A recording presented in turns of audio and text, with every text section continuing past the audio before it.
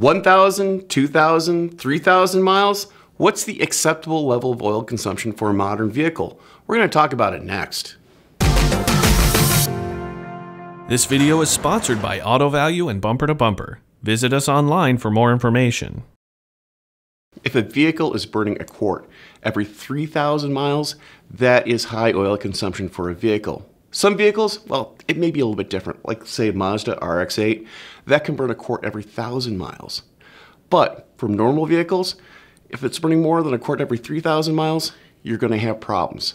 Not with just the engine, but also with the emission systems and the converters, because the oil will be poisoning the converter itself.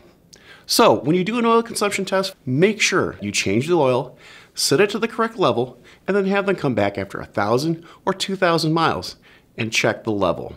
If you do this, you could stay on top of the problem before it destroys the engine. I'm Andrew Markel. Thank you very much.